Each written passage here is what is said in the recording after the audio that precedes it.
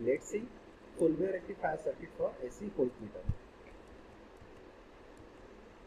As shown in the circuit diagram, here the bridge rectifier is used for the rectification purpose.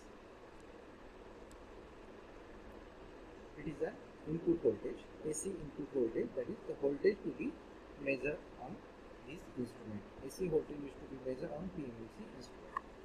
This AC input voltage is applied to this rectifier through resistance Rs.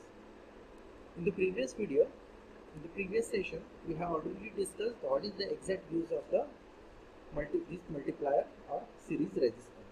We know that the diode, it is a non-linear device. The resistor which is connected in the series of the diode, that is multiplier, series resistance multiplier, it helps to make the resistance of the diode constant, so that the characteristics of the diode are very much close to be linear. We cannot say it is fully linear, but it is very much close to it.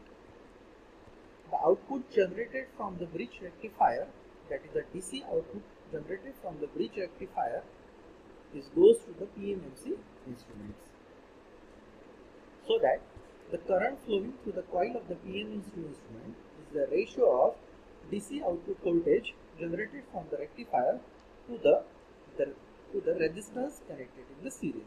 Here the Rm is the internal resistance of coil which is used in PMMC instrument, and Rs is a series resistance multiplier.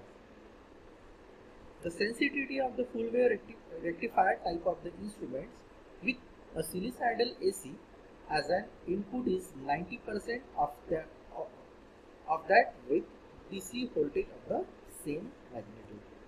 That means the sensitivity of the full wave type of rectifier in AC voltmeter is 2 times the half wave type of the rectifier using AC voltmeter. So this is an working of full wave type of the rectifier for AC voltmeter.